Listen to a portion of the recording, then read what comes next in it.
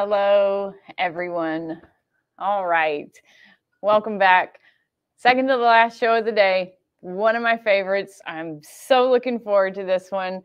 One of my favorite people of all time.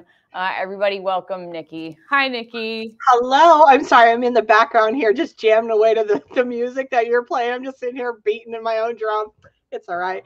Hey, everybody. So I'm really, like I said, I'm really excited for your class today because it is something that I don't know how to do. So I'm really excited to see you do it. So with that, I'm just going to turn it over to you. Awesome. Thanks so much. Well, hello, everyone. If you guys don't know who I am Nicky Adamkowitz. I'm known as the Sassy Subber, and I teach a lot of things when it comes to sublimation. And one of the things that we have the largest problem with is when we buy a heat press that we can afford, right? We can only buy that 15 by 15 for an example. And we really wish we had bought that 16 by 20, but we don't want to let the fact that we have that 15 by 15 deter us from doing those larger print items.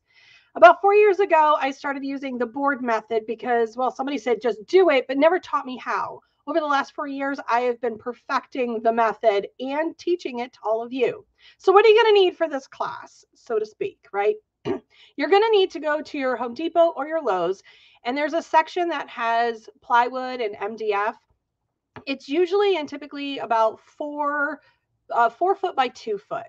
Now, I cut that down to 2 different sizes because I have 2 different size presses. So for my little press that we're going to work on today, it's a 15 by 15, and the board that I have is 16 by 24. The other half of that board that I just told you about, I use for my bigger press. I use that for my bigger blankets, all of that fun stuff. So you're going to need that. You're also going to need some Teflon. The Teflon is what I wrap over that board, one, to protect the board, protect your investment, and actually it makes it a lot easier for sliding it back and forth. It makes it easier for taping your stuff to the board. You'll see that once we hop over to the other camera. Now, again, what you decide to put on it is your own choice. But like I said, you could buy that really inexpensively from Amazon. I'm also going to be using in this tutorial today, we're going to be using the neoprene by the yard. I'm using the 3mm. If you're looking for the product item number for that, it's MP021. They do have a thicker version, which is MP022. So I buy it by the yard. I cut it down because we're going to go over and make a game board out of it. I'm going to show you some things, but here I need to have a visual for you for a second. It's going to be harder with that camera overhead. So let me give you a visual about what happened. Somebody asked a great question in the pre-questions was, how do you press something? You're going to hear me talk about peaks and valleys and why we have to move the board the way we do. But let me give you the best visual I could probably come up with. So you have your piece of paper. Okay, and here's what happens. Whoops, sorry. Here's what happens when you put your heat press down into it. It creates this valley, if you will. All right, it pushes down on the item and it kind of pinches it. When I'm talking to you guys over at the heat press, why you want to move that valley in underneath your heat press, because you don't want to keep pressing on that. It creates lines in your design. The less you do that, the better off we are. So I'm hoping that I'm going to switch the cameras over correctly. Just give me a second.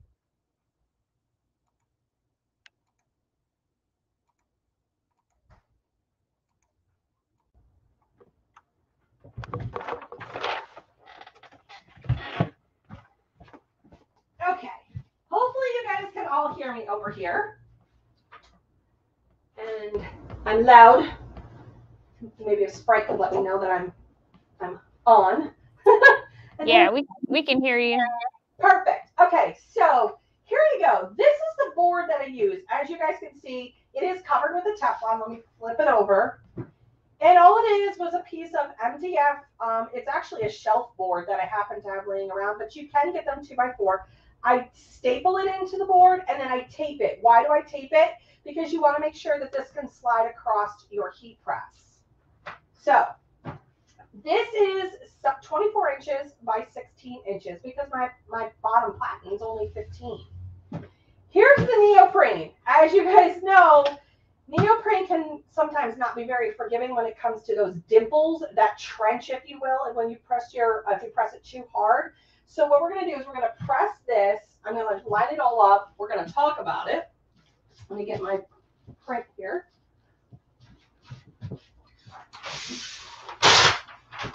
So I always like to use butcher paper. We're protecting our investment. You would like to lint roll, because neoprene is known for having lint all over it. So make sure you lint roll your items always. I'm gonna lint roll it. Now this is bigger than my image because I'll go back through and trim it up once we're done.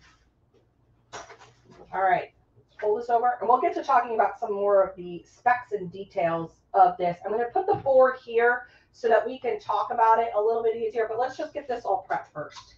Now you could use some Condi Pro spray. I do not have Condi Pro spray, so we're going to tape it. Probably I'll keep mentioning that. I should probably buy my Condi Pro spray at some point. Okay. So let's use this board as a visual because it's hard to see underneath my press. So, hold on. Sorry, I took off the paper. There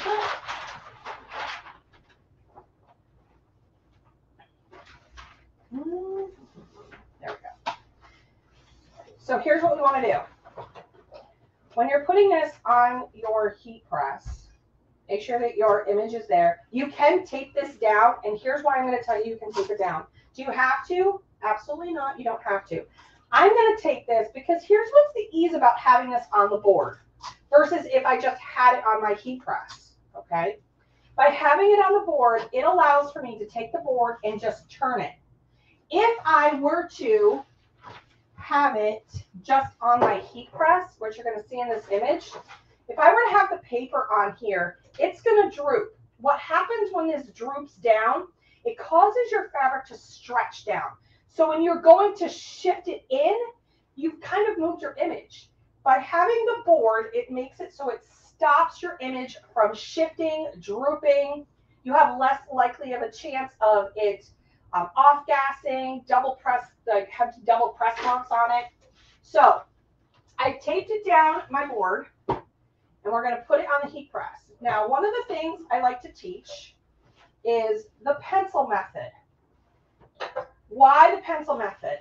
As I told you before when I was over at the other camera, is when your press hits down on here, it creates basically a trench. It creates a pinch mark in your fabric. It's fabric. So it's creating a dimple. How do we work that? We put a pencil mark. We come right down with the pencil mark so we know where that guide is. And the guide allows us for when we're pushing this back in under, that we can make sure that it's completely under the heat press. You're less likely to have a line when you do that. So what are the purposes? Again, see how I can move this in the camera? And this is not drooping at all. Nothing is shifting. You could do this for baby blankets. You could do this for any large item. It helps so that things don't bend, and it gives you just an extra hand. It makes that bottom platen just bigger for you. So we're going to go in and we're going to press this. I'm going to add some butcher paper to the top because we always protect our investments. But with the butcher paper on the top, I want to come in just slightly under my press. So if my press is here, I'm going to come in just slightly. It's harder to see on the camera, but I'm going to come in just slightly. Now what I'm going to do is I'm going to drop this down. I'm going to press it at 395 or 65 is what I do for my heat press. And I'm going to go to a medium pressure. You don't want to do squish me pressure. You want to go, and that's firm pressure for those who speak normal, sublimation speak. I use squish me pressure terms. If you're using the medium pressure, you're less likely to have those dimple marks right in here, okay? So we're going to just drop this down. Now, it doesn't matter how, this is completely uneven at this point, but that doesn't matter. That's not the point. So I take my pencil, never use a pen. Your pen will actually bleed through the paper. I'm going to go just like this. I want to know, just in case I don't see where the paper has yellowed a little bit because of the heat, I want to know where that trench is so that when I take this part off and I spin it around, I want to make sure that I have at least, and I think you guys can see this in the camera. So if this is where the line is, I want to put my heat press basically over in here. I want that trench to be far enough in under so that it doesn't create another trench, if you will. You just keep pressing on that mark, you're going to end up with white marks. Now, what are some things that you can do to combat this issue? Well, you can make a design that's pretty forgiving, meaning that it's not a solid background, but has some deflections in it, has some design in it. As you can see, I got too close. I don't know if you can see it on the camera, but it's too close on there. It is a faint line right in that section because I got too close. I didn't bring it over far enough. But if you put a pattern design in underneath, you are less likely to have issues. Now, I'm going to take that butcher paper off for a second, just the butcher paper, nothing else. You're going to watch how I just turn it. Look, Mom, no hands. Okay, and the reason we're doing this is, again, I could tell you, I could see that dimple right in through here. Okay, there's a dimple in there. We don't want the dimple. We want to make sure that we are far enough in under our platen to be able to not have that dimple, okay, because dimples are not fun. All right, so now we're going to press that in there. We're going to drop it down, and there you go. As you can see, my image is coming through here, which is going to be absolutely stunning when we're done. I'll go through and I'll trim it up.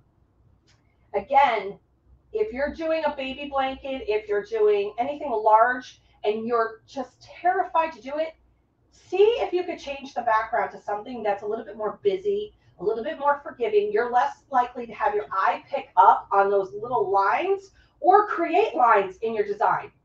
You can do whatever you want with your image to make it so it's easier for you.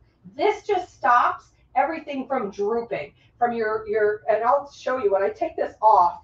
If this were to droop down, now I've created a bigger issue because this could have shifted with me turning it. We don't want that. We've got about 20 more seconds. I'm going to go to the comments. I will show you, oh, never be scared. Never be scared of the big items. That's why I have that big board. It's 30 by 24. I lay my baby blanket out and it allows for me to shift things without fighting them. That's the biggest problem when you're doing this. Okay. So if I did this correctly, which if anybody's ever watched me for a hot second knows that I at least mess up something at least once in a life, and just shows you that I'm not 100% perfect. You notice, look, I am still moving this. My image has not moved. It did not droop, nothing. So let's see how well. I'm terrified. You know why. I'm no pro, but okay. Not too shabby. I was too close to the edge. So you see how, which means I can tell you this. If you can see that in my image, you see how this right here, my pressure is probably too heavy. That's why I'm getting that line. It's too heavy. I'm creating the ditch. So I probably want to back off my pressure just a little bit because neoprene does swell a little bit. So I could have backed off my pressure just a little bit and it would have been perfect because if you notice over here, there's no line from where I double pressed it. And you can't even tell that I double pressed this section right here. There's no line.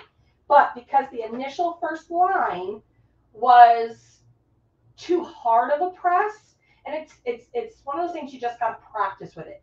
This is why buying the neoprene by the yard is a gift because you can practice on this and make some pretty cool items. But with that said, I will ease up my pressure on my next one and it will come out flawless. So, and remember to check your pressure each time. If you notice these two aren't horribly bad with the line, it could have been whatever I wanted to do. And there you go. Let me see if there's any questions.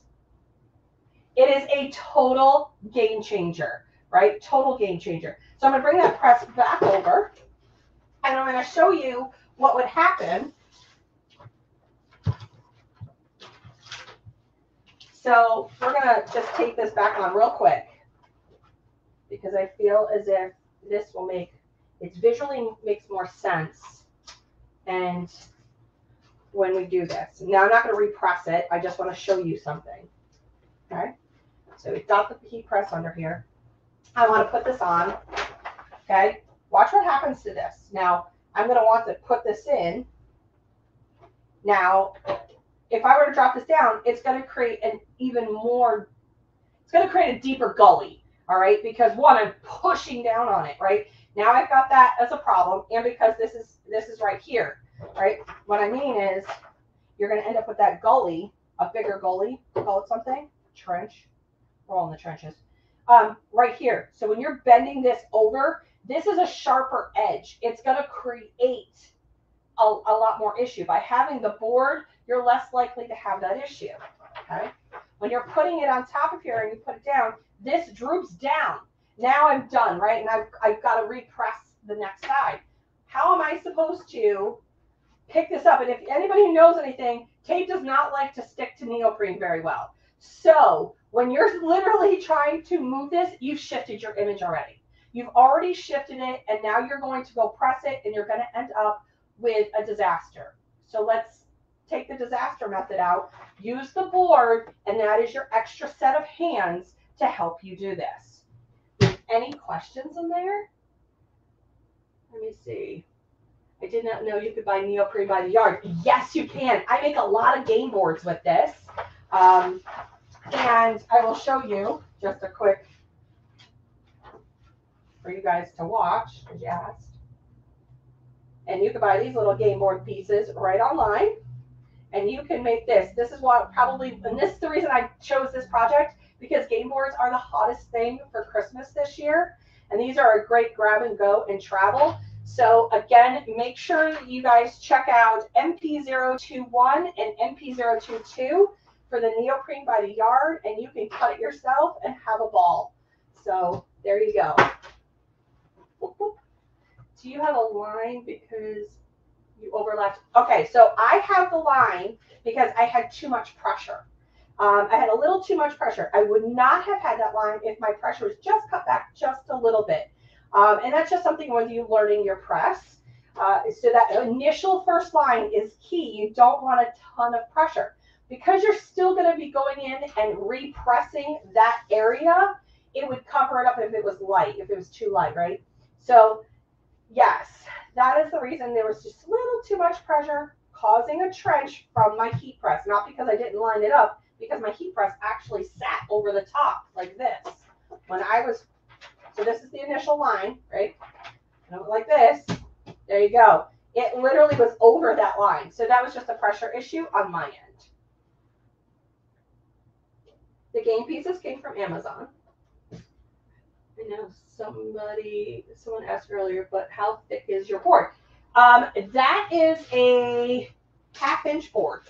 You just don't buy it right at the Home Depot or the Lowe's, and make sure that you cut it. You can have them cut it down, or you can cut it down and then just cover it with the Teflon. MDF. Let's see. Game board's genius. Thank you. Manufacturer is probably easier to, or MDF is probably easier to move.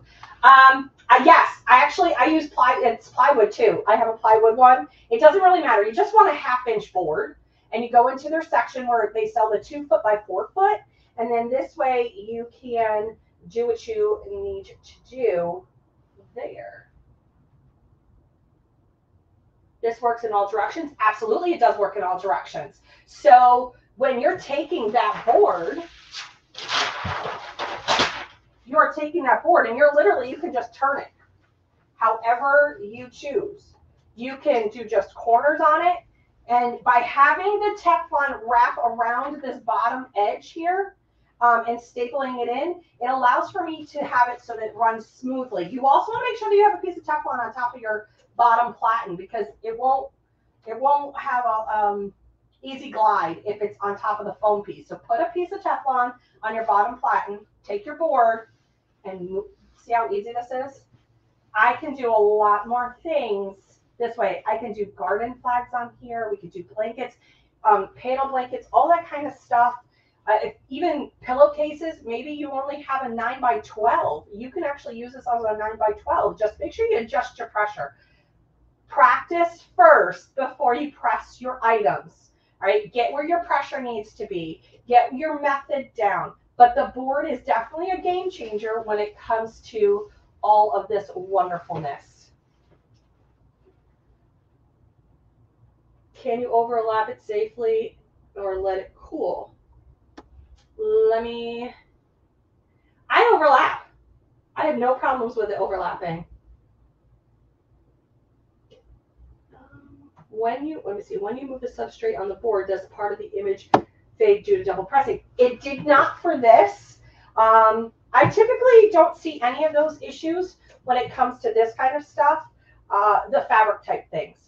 Just because fabric is definitely more forgiving, I don't see a difference in shade. Now, it looks like it is here, but that's because the wood that I used in the background, it is darker on one end, it's lighter on the other. So probably a poor example of that. But no, I have no issues with that whatsoever. It allows for me to also do large cutting boards as well. You just have to practice, make sure you get your pressure correctly so that you know, and pressure varies obviously between different substrates. It's just the other side of the board. Do you remove the bottom pad? I do not remove my bottom pad. Can you? You can if you want to. I don't. And the reason being is I have to cover it with Teflon to begin with so that the board will slide easier on that bottom platen. Thank you. I try to use a lot. So I'm also a graphics designer, so I do a lot of this stuff. And this was one of the ideas that we came out with was doing game boards using the neoprene. Other things that you have made with this process? Yes, flags, cutting boards. I've done baby blankets. I've done regular blankets. Some people have done the lumbar pillows, the 12 by 18, because they only have a 15 by 15. So they've done the lumbar pillows for that. And I'll show you. Do I have my lumbar pillow right here? So in your Condi box, you can get, in the Christmas and July box, you can get this 12 by 18 pillowcase. Now, let me give you some quick suggestions for this. I tried putting my design down further. I want to make sure the zipper is hanging off the edge of my press and that it doesn't go under because this is really bulky. Even with it zippered, unzippered, it's still a bulky item. And that's just the nature of the beast. So I should have moved my image up, but it does allow for me to have a big image. Let's say you have that small 12 by 9 press. Maybe you couldn't afford at the time. Don't want this to stop you. I want you to be able to do larger items with the board. I now know new use for neoprene by the yard. Yup, there's so many things to do with the neoprene. I thought the neoprene was underneath. Now I get it. Yay! I had trouble getting my heat press to close using the board. Any suggestions? It depends on your heat press. So you might just have to try to get it as high as you can or see if you can remove that bottom foam. If you can remove the bottom foam, just put a piece of neoprene over the base of it and see if you could do it that way. I've seen almost all presses be able to do this method, but it would be one of those things that I would have to see your press to be able to help you. So welcome. Let me see. Do you have the die cutter for the corners? Oh, do you have? I don't. I didn't die cut the corners at all. I just used my rotary cutter and a ruler and just cut it. That's how I cut the neoprene by the yard. It was super easy. Just using your fabric rotary cutter, you can do any shapes that you want with it, and then use your board method.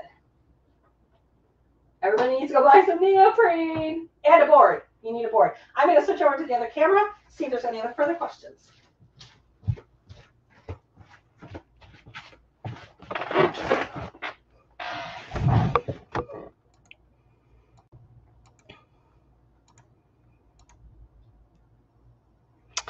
And I'm back over here. So hopefully you guys learned something today. The board method was basically put out there to make life just easier for you. It allows for you guys to do larger substrates without fear of your image moving or it drooping or the shifting. It allows for you to have a free hand because there's nothing worse than trying to press like a baby blanket or any blanket for that matter and having it droop off the edge of your press, right? And then your paper's drooping off of it. It becomes a mess. The bonus part about having that board is you can get those big, huge clips, and you can clip your substrate to the board as you're shifting it around. That can also help as well. I want you to be able to go into things without fear.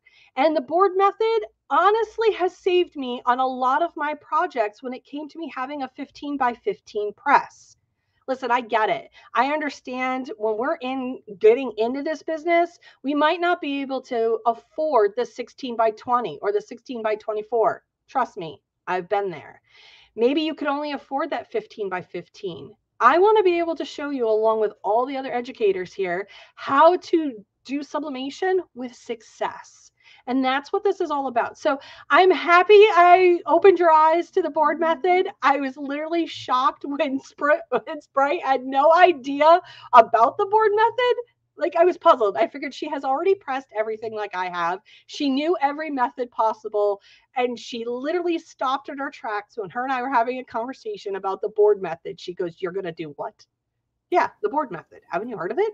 She's like, well, you know, to be fair, I'm pretty spoiled. So I do have like a maxi press and a 32-inch press. So I know. I mean, not me personally, but at my disposal. No, but you know what? There are people, and that's a beautiful point, though. There's a lot of us in the game that are at all different levels. Yeah. There's the home user, there's the just starting out in this business, and there's people who've been able to upgrade. But even with my 16 by 20, I have a 30 by 24. So it didn't matter that I had a larger press that would fit the print of my printer, but it was more than that for me. I wanted to be able to have my hands be a little less going all over the place, you know, and that's why the board method is a huge game changer when it comes to doing these large items. Yeah. And I saw somebody ask about have you ever done metal, like larger pieces of metal with the board method? Mm-hmm. And you don't get the fading and the overlap? That's fantastic. See? Nope. But the thing is you have to, like with everything else, you and I teach this all the time. You have to figure out your time, temp, and pressure, because everybody's time, temp, and pressure is completely different. And my squish the heck out of me could be your medium, you know, depending on if we had our Cheerios that day. That's just how it works. But it's one of the things. Perfect your method, buy an extra 1 or 2, and then just go for it. You will figure it out. It's not that scary. Yeah. No, so, I mean, that looked easy. I mean, I hate to say it, like knock on wood, but it did. It looked really, really easy.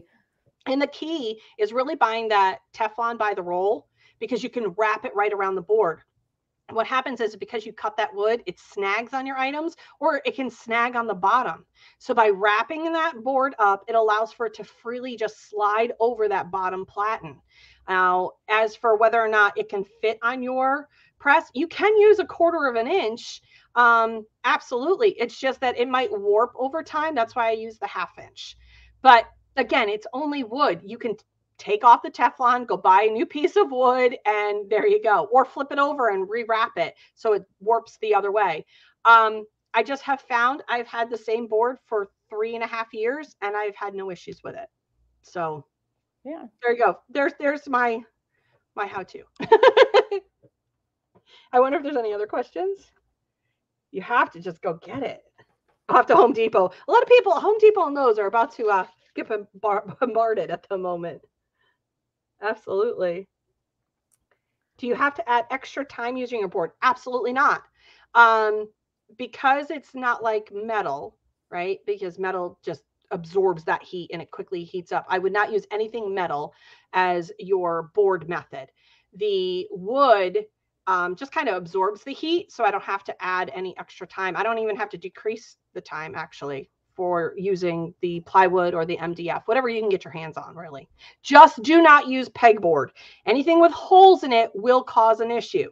So there's my disclaimer. Nothing, I know that you might find the pegboard in that same section. Don't use anything with ridges. Don't use anything with holes in it. I know that you can find, I think it's the, what the heck is it called? It's a board, but you don't want any of that in there. You want just flat plywood type board. I know that Ken said that he does all over shirts with that method, which is amazing because those things sell for so much money. Oh yeah, they absolutely do. And again, it's for that same reason, because you're going to have to tape everything down. And so when you're piecing your design, you want to piece it so it just barely, and I mean just barely overlaps, because again, you're going to end up with a white mark if you don't. So you want them just to barely overlap. It also allows for you to have all of the, the triple and double pressings that you're going to need without moving it. Can you imagine having to move a shirt that you're trying to do an all over method? It just doesn't work. So by putting it on that bigger board, laying it out there, you're just moving the board. You're not moving the shirt. You're not moving the transfer. You're less likely to have the off gassing, the shifting, all those things that we know are an issue. Yeah. Somebody asked about cardboard. Cardboard's going to bend. So absolutely. Cardboard is not forgiving at all. You need something with some rigidity to it. So that's why cardboard is not the best thing. It's an investment. If you want to be able to press these larger items, go invest. I think it's like probably $20 or less in a board and some Teflon by the roll, and invest in it, because I haven't had to change mine out in 3 years. So it's an investment for you to be able to have peace of mind, which is worth its weight in gold in this business. Absolutely. So the Teflon by the roll, you can get it from Condi. If you scroll up in the chat, I did put a link there for it. I couldn't find it, or I would have put it in my notes. I could not find it by the roll. It's all right. It's all right. Let's see. So what size printer do you use, Nikki? So I have a 13 by 19 printer. Yep. Okay. Yeah. I have the 13 by 19. But when I first started, I had a Sawgrass 400. So not only was I piecing, I was double pressing, which is like a double whammy on things. And I was using, and that's where the board method came in, because I needed to be able to do larger items. So I had to piece my items together, and then I had to double press them on my heat press, because you only have a 15 by 15 and you've got an 8.5 by 14 sheet, and you start figuring it out. And that's where the method really became something I wanted to teach about, instead of just saying, oh, just use a board. Okay, well, what else do you do?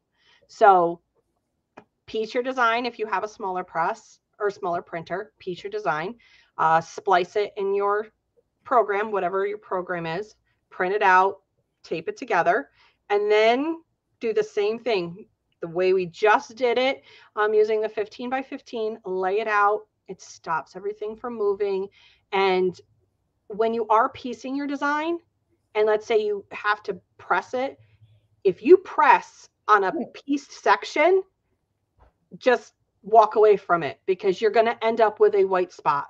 There is no way of getting around it, especially if your paper's drooping and you've pressed right on top of that line. You have created such a mess.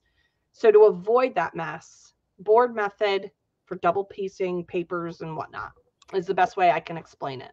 We're going to have to do a live one day on how to piece the images together. Oh, absolutely. Yeah. I've perfected that art. Yep, absolutely. Let me see who else. Hi, David. Thanks for allowing me to do this, guys. By the way, I was super excited to be here. So I love being able to teach as much as I can.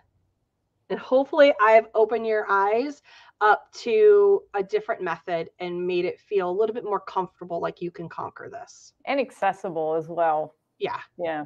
Oh, sure. Absolutely. Absolutely. So again, you can get your Teflon, which I could not find it, so I apologize. You can get your Teflon right from Condi. You can't get your board. I'm sorry. They don't sell the boards yet. It's not a thing. You have to go to the Home Depot or the Lowe's for that. No, but I do have one right here, but yeah, we don't sell it. Got it from Home Depot or Lowe's. See? But the Teflon does help when you're putting that over there. So I highly recommend getting your Teflon. And I hope you guys now know that they have the neoprene by the yard.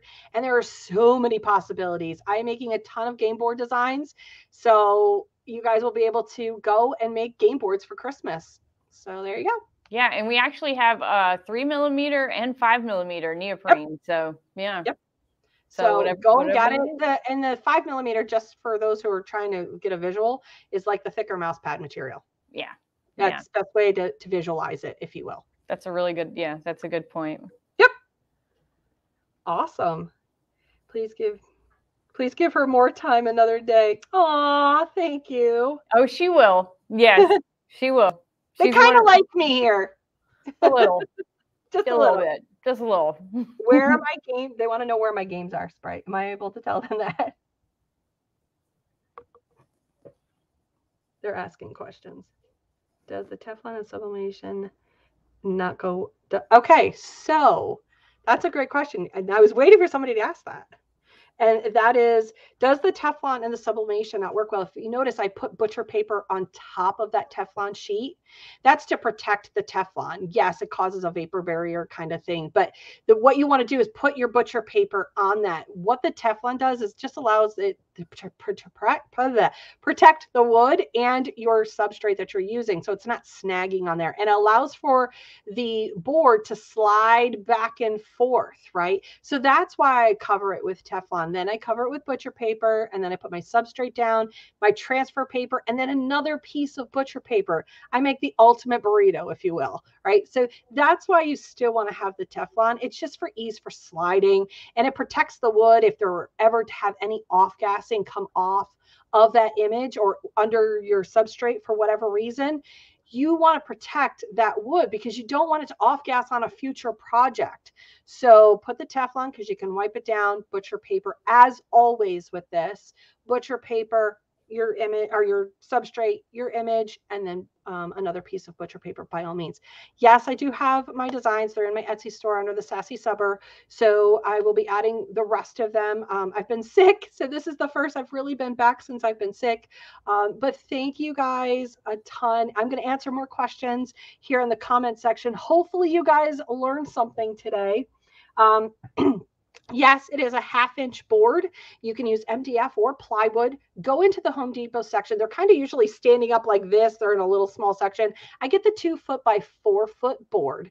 I usually have them cut it down, and I cut it down into 2 different sizes because I have 2 different size presses. So I have a 15 by 15, and the board I use for that one is 16 by 24. And then the remaining piece I use for my larger press, which is 16 by 20. It allows for me to have blankets. It allows for me to have full complete shirts, whatever it may be. It allows for ease of being able to move it. I can clip it to the board. I can tape it to the board. And this way, my paper isn't drooping when I go to press, because that's where the issue comes in. Remember, when your press comes down on your substrate, it causes a gully, especially on the edges, right? It causes it to dimple in. So you also want to make sure that your pressure is okay. By adding the board, you do increase the pressure a little bit. So check your pressure. Make sure that you have some extra items laying around until you perfect your method. Once you perfect that method, you're golden. You will remember it forever. Put it in your little sublimation Bible, if you will, on what you have done so that you will know for the next time that you go to press something. It's really just a helping hand, if you will. So you made that investment on the 15 by 15, but don't let the 15 by 15 stop you from creating some amazing things outside of that 15 by 15 press. And when you're ready, come over to Condi and get a new heat press. Or if you've got a small printer, again, those are your options, but you're not stuck. And that was why we did this class today, is to prove that you're not stuck. There's always a way around it somehow. We don't want to use cardboard. Cardboard is not something good to use as the board method. You don't want to use metal, again, because of how the conductivity of the metal. You don't want to use that either. You really just want to use plywood or an MDF board. Mine happens to be the board to the inside of my shelving unit that I have back there that I didn't need, so I just cut it down.